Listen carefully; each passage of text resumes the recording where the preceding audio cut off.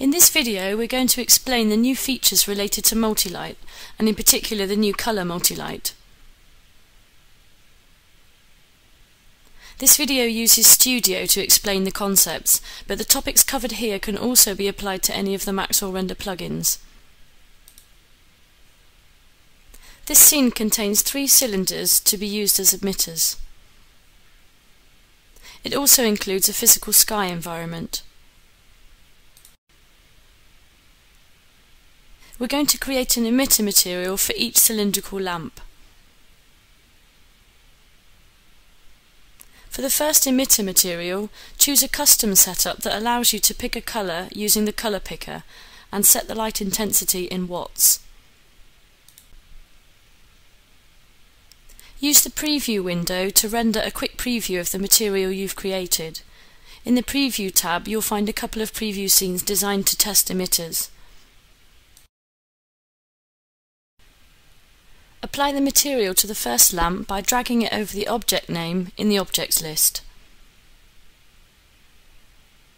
Use the Kelvin temperature setup to create the second emitter material, which allows you to set light, colour and intensity using the Kelvin scale.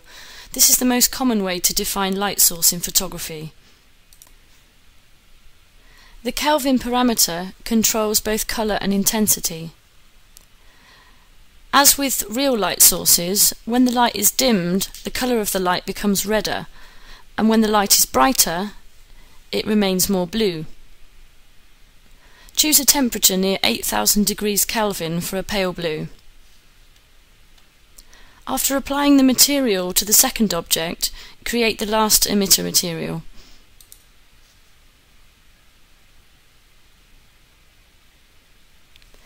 Choose a light type from the list of presets, which contains a collection of the most common lamp types.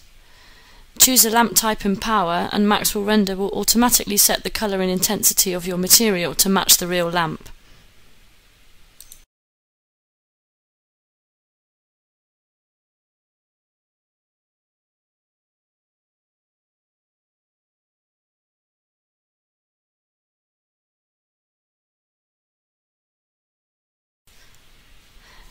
Now, in the render options, select an image file, format and path for the rendered image and for the MXI file. The MXI file is crucial for the rendering process because it stores all the lighting information. You can drag a browser icon over another to automatically copy the same path and file name. Multilight now shows 3 options. Disabled means Multilight will be disabled, so you would only be able to adjust the camera film, ISO and shutter. Intensity sets a classic Multilight, where each light intensity can be adjusted separately. For the moment we'll choose the intensity mode. Focus the camera using the autofocus option, which sets the focus to the object in the centre of the camera crosshair, and hit render.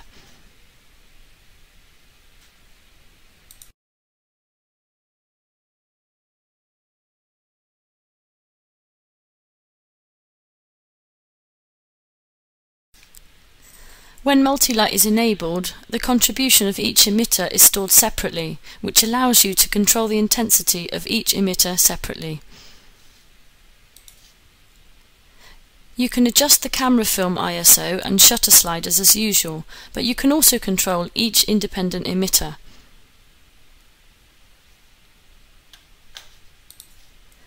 In the Multilight Options menu, you'll find tools to load and save the slider configuration in eMixer files, and tools to create keyframes and animate the lights using the timeline.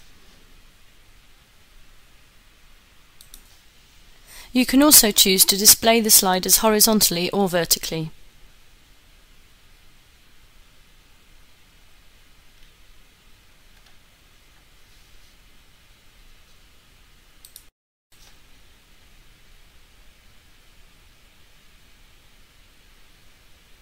You can change the intensity of each emitter using the sliders.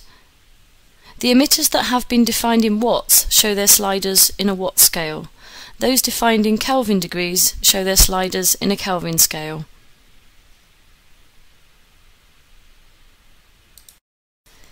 You can also change the environment intensity separately.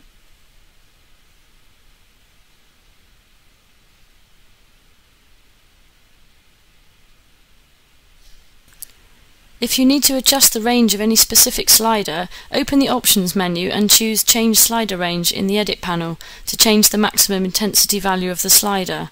The slider will automatically resize to the new range. You can apply the new range to all the sliders or just the current one. The preview window displays the changes interactively whilst you adjust the sliders. To see the changes in the main window, click on the Refresh button. Use the M button at the base of each slider to mute that emitter, and use the S button to set the emitter to solo mode.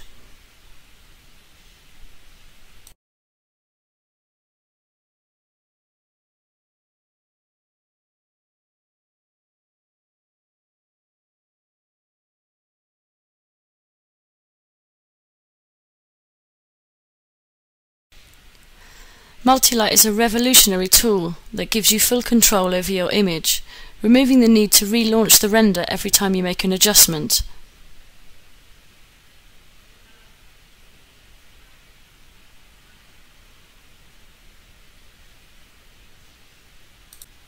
In addition to this, Multilight allows you to produce an animation by animating the intensity of your lights over time from just one single render.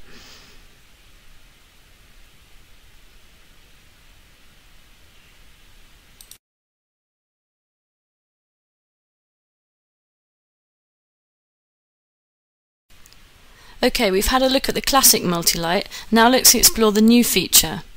Choose the Color plus Intensity mode from the Multilight drop-down. Hit Render.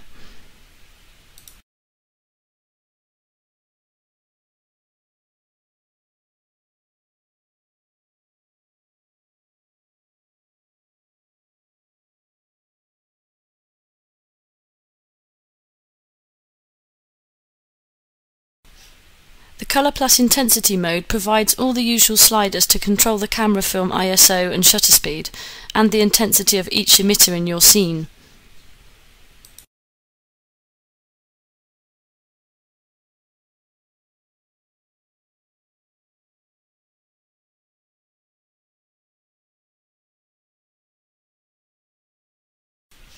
But the interesting part is that you can now also edit the color of each emitter using the color chip at the base of each slider.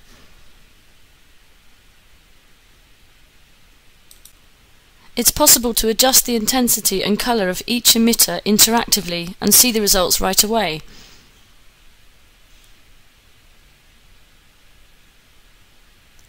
You can also use the eyedropper to pick a color from the specific image to match it in your scene.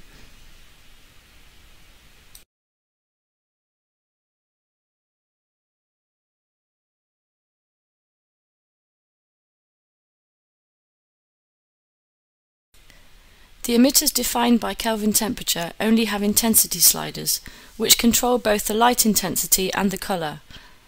The color of these emitters depends on their intensity, and both parameters are controlled together.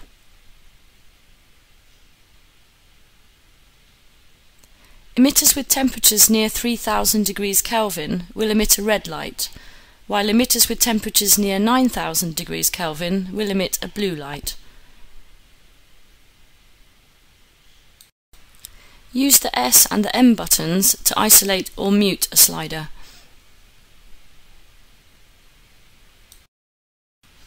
The physical sky color cannot be adjusted using a color picker because its color depends on the set atmospheric conditions and the location and time.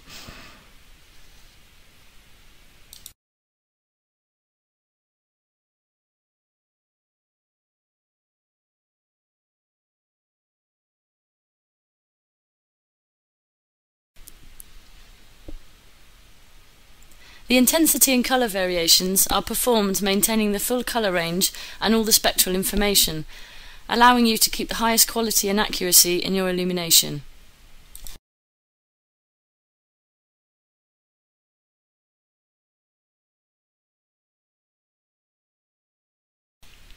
As revolutionary as the classic Multilight, the new Color Multilight gives you even more control over the final look of your image.